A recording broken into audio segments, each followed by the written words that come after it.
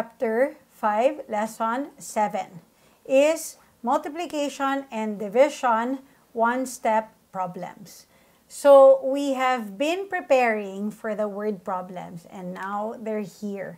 So we will have the simple multiplication and division bar models, which I showed you guys, which is equivalent to number of groups, items per group, and total items.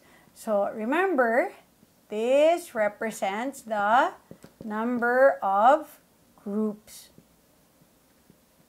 Okay, this represents the items per group, and this represents the total items. The second type of multiplication bar model is the compare bar model, which means there's usually a character A and a character B, and typically it'll say A is 3 times or 4 times as much as B. So if that's the case, 1 unit of B is equal to 3 units of A. So that means this is representing A is 3 times as much as B. So this will be the tool that we will be using for multiplication and division word problems. So our problems will come from different pages, starting with page 112. The first problem, problem number 1, says, John pays $3 a loaf.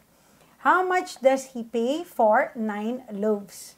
So setup is number of groups or number of things. Amount per thing, because it's in dollars, and total amount. Okay, so in this case, it says $3 a loaf. So this is 3. Okay, and there are 9 loaves, and the question is, how much does he pay? So we don't really need a bar model for this because this setup allows us to see that this is a multiplication problem. So the setup is 9 times 3 is equal to question mark. The kids can either do tables of 9s or tables of 3s. So whatever they're most comfortable with, that's what we allow them to do. So this is $27. Now, if they needed to make a bar model, the bar model will have 9 groups. So 1, 2, many.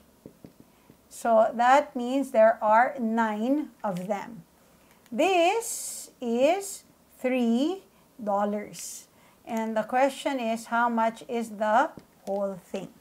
So for the next problem, it's important that we do a bar model. So when it's comparing, it's usually important. But for number 4, I don't need comparing yet. So for number 4, the problem says, James baked 40 cupcakes.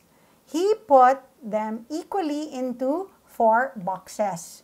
Question is, how much did he put in each? Okay, so again, number of groups, items per group, and total items. Okay, so he baked 40 cupcakes. That's the total.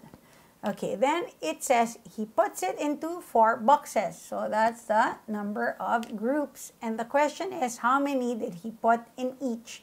So each and per are the same. So again, parents, if it's too stressful for the kids, let them identify what is easiest for them to identify. Okay, so clearly this is a division problem because we're given the total items. So the setup will be 40 divided by 4 is question mark. So here, what will happen is we count by 4s until we reach 40, which makes it 10. Again, if the kids are required to do a bar model, then we have no choice but to do the bar model. But this will be the guide. So we have 4 groups. This is the question, and this is the total. So again, let them use that to guide them to make the bar model and not the other way around. Looking at page 114, we will do 2 more problems to demonstrate these. So problem number 5 says Bernard had 56 balloons. He packed them into boxes of 7. How many boxes did he use? So again, number of groups, items per group, and total items. So this can still be solved without the bar model. So, but if the bar model is required, then we have no choice but to follow the bar model. So there are 56 balloons. He packed them into boxes of 7. So that means each box has 7. Question is, how many boxes did he use? So that means we're looking for the number of groups. So if the kids had to do the bar model for this, we don't know the number of groups. So that means that's when it's going to be ... and a question mark in the middle. Okay, then what happens is this is 7 because that's the items per group, and this is 56. So since the total item is given, it's not a multiplication problem. It's got to be a division problem. So 56 divided by 7 is question mark. Counting by 7 till 56 will mean 8 total fingers.